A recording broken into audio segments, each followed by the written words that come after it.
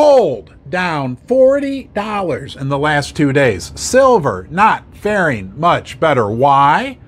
The Federal Reserve. Who believes the Federal Reserve? Do you believe the Federal Reserve? Do you believe in Santa Claus? What the heck is wrong with the herd? We're going to poke some serious holes into this general belief that the market has, that the Fed even knows what they're talking about, that the Fed is even telling the truth. It's been a frustrating couple days. I'll be here for you through all these tumultuous times, and it's been kind of crappy the last few days, but we'll make it through. We're going to look long-term as opposed to short-term and see if the thesis remains in place for higher silver, higher gold prices. I'm glad you're joining me. Let's get started right now.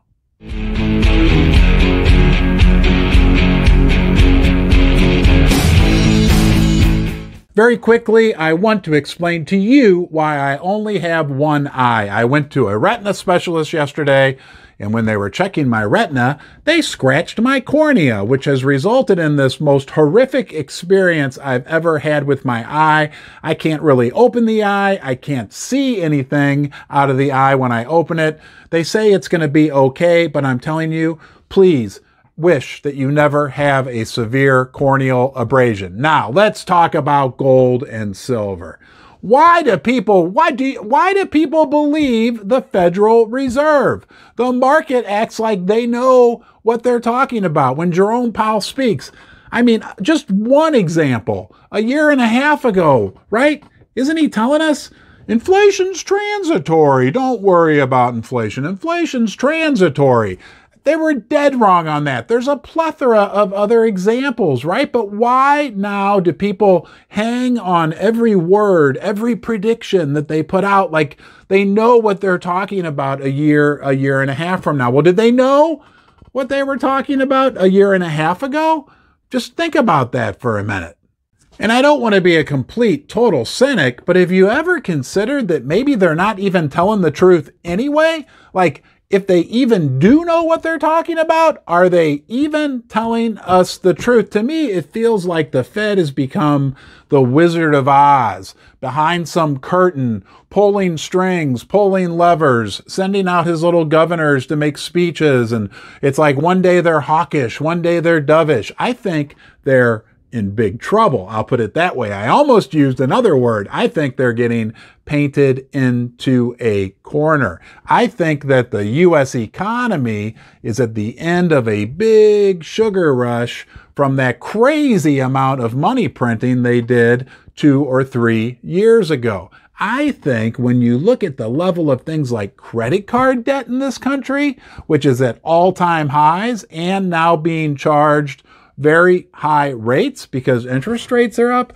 I think when you look at the fact that Americans are depleting their savings, I don't want to be a Scrooge because, you know, Jerome Powell was already that yesterday. He kind of ruined Christmas for all of us. But when I look out into 2023, I could see like next year people saying, boy, last year was like the really last good Christmas that we had. People are much, much poorer now. The effects of what's gone on are going to be felt in 2023 in the economy. I don't know what you're seeing out there, but what I'm seeing and I'm reading is that things are really starting to slow down. Car sales are slowing down. Home sales are slowing down.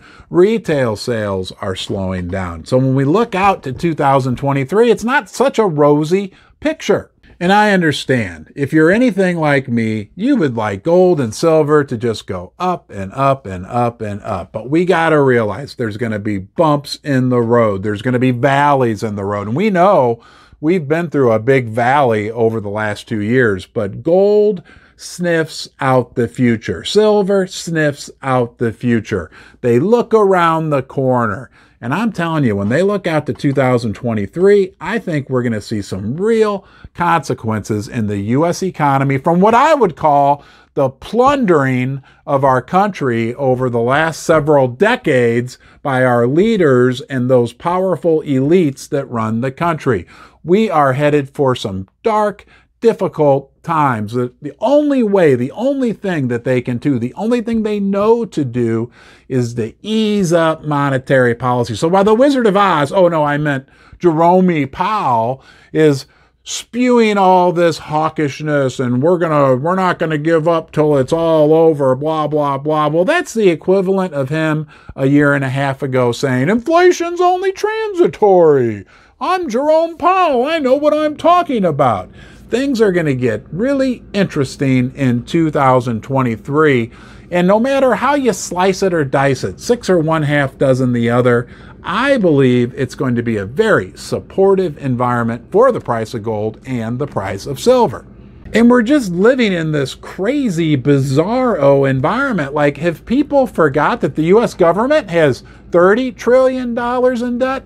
That worldwide there's over $300 trillion of debt? Have you looked at the interest expense of the U.S. government, what it's done over the last 2 to 3 years? It's a chart that just goes like this. It's untenable. It can't be kept up.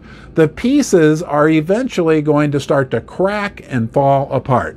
What do you think about all this? When I look at the big picture, all the craziness going on right now, I think precious metals, silver, gold, platinum, palladium, even the mining stocks are a good, safe way to protect wealth. Now, I don't have a crystal ball, but when I look at all the derivatives, all the insanity, all the just utter duct tape and bubble gum and whatever you want to call it going on out there, I always like to remember at the base of it all, there's a solid foundation, and that's God's money. It's been around forever. It's called silver. It's called gold. It's called real assets. And I'd rather be exposed to that right now than some fancy derivative product. Does it feel like to you we're living in a little bit of a bizarro world? Heck, Ergon von Moss, that smart guy that runs Gold Switzerland, he wrote recently just pointing out that we had Zelensky from the Ukraine winning the Time Man of the Year award. He just said, like, we have warmongers winning the Time Man of the Year award. Also pointed out that Ben Bernanke, right, the famous money printer, the guy that ran up the U.S. debt, that he won a Nobel Prize. Things are just weird in the big news that comes out. I don't know. It all just seems a little funky and a little shaky to me. We'll see how it all plays out. Just my opinion. Don't make any investment decisions based upon what I shared with you today, but know that I always appreciate when you join me here in Ron's Basement. I'll see you next time.